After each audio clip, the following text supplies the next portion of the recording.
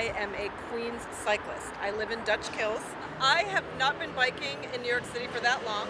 I started biking in 2018 actually because the MTA did work on my subway station. So they closed two of my stations and I thought, geez, do I want to walk all the way down to Queensboro Plaza or should I start a city bike membership? So I did that.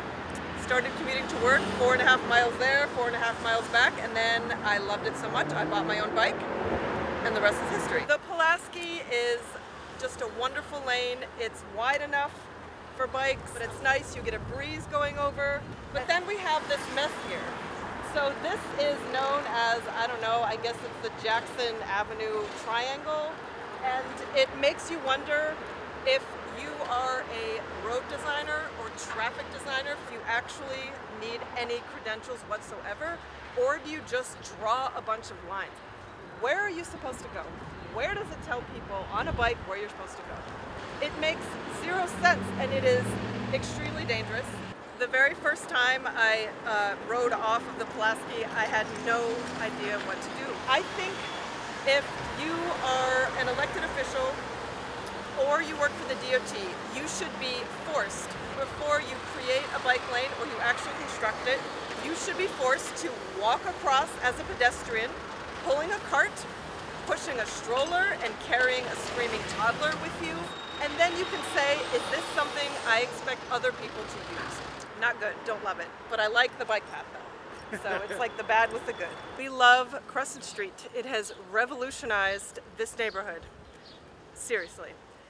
Prior to that, you had to go all the way out of your way, all the way to the other, to the river, or you had to, fight for your life on any number of, painted sharrow lanes, door zone lanes. So having this bike lane has just been a godsend. I feel comfortable riding with children. I feel comfortable riding, with a bunch of groceries.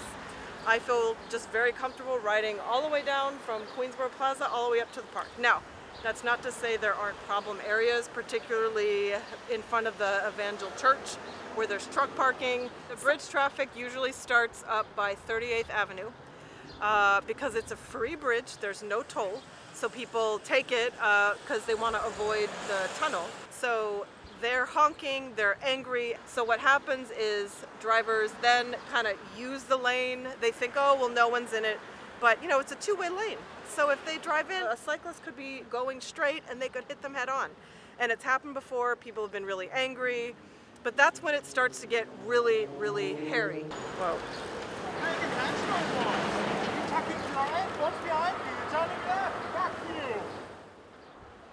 So, right on, bro, good, right good. on. This strip of Crescent Street is contentious. People that live in these homes come to the community board meetings, on Zoom.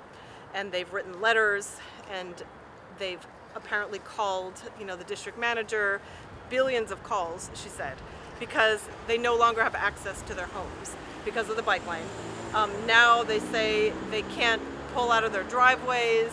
They're literally, quote, trapped in their homes because of the bike lane, which if you look, every couple of yards there's like a turning thing and a car has every right to drive through, so I don't get what they're talking about. How are they trapped? Of course, the Queensboro Bridge, my nemesis some days. We have been fighting to open the South Outer Roadway for many years, I mean way before my time. And we did a couple walkovers, some rallies, some marches, demonstrations. It has been brought up at many a community board. Every other day I hear about a crash or I hear people post on Twitter about how dangerous it is.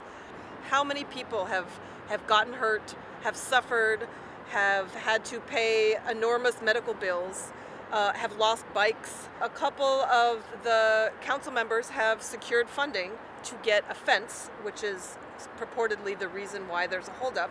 They got the money, they're ready to go. And the mayor and the DOT keep saying no. Finally, they just approved it now that Bill de Blasio, with his senioritis, he's finally ready to do things. So we are now at Astoria's only permanent open street. This is called Shore Boulevard. It used to be very dangerous for people because people would, were able to drive down. People would park their cars here, people double parked. So during the pandemic, Costa Constantinides and the Parks Department and the NYPD decided to close the street to cars and allow people to walk, to bring children, to ride bikes, and to have non-motorized vehicles and mobility devices use it. So it took a while, but finally people started to come and enjoy it so much that they said, you know what, we never want to go back to what it was before. There's always going to be opposition. Drivers are always going to be stubborn. People are going to always, concern troll about safety, whatever. We can manage conflicts between bikes and pedestrians a lot better. And conflicts do happen occasionally. Sometimes there's a bunch of people on bikes and you're riding 2 to 3 abreast, and then you see a little kid on a scooter and you're like, oh, I have to, move, but you're slower. You're used to looking out for other people. The same phenomenon occurs on 34th Avenue when it comes to managing conflicts between pedestrians, children, people, using mobility devices. It's just not as dangerous as it is between drivers and other road users.